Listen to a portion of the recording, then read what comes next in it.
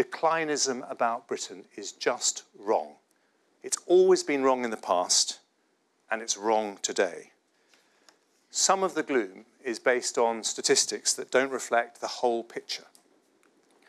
Like every G7 country, our growth was slower in the years after the financial crisis than before it.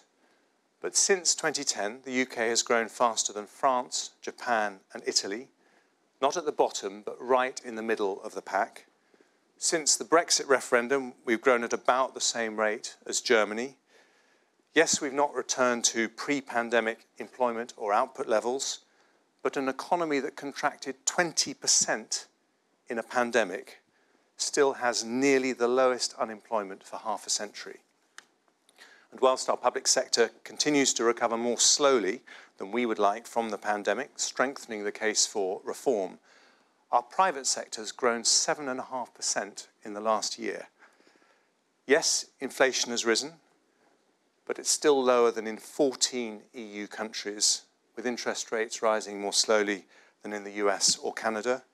And yes, we have to improve our productivity, but output per hour worked is now higher than pre-pandemic.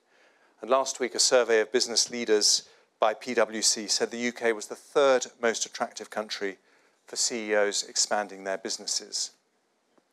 Economists and journalists know you can spend a long time arguing the toss on statistics.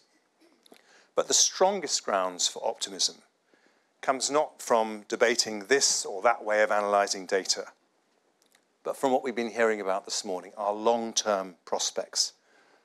Because when it comes to the innovation industries that will shape and define this century, the UK is powerfully positioned to play a leading role.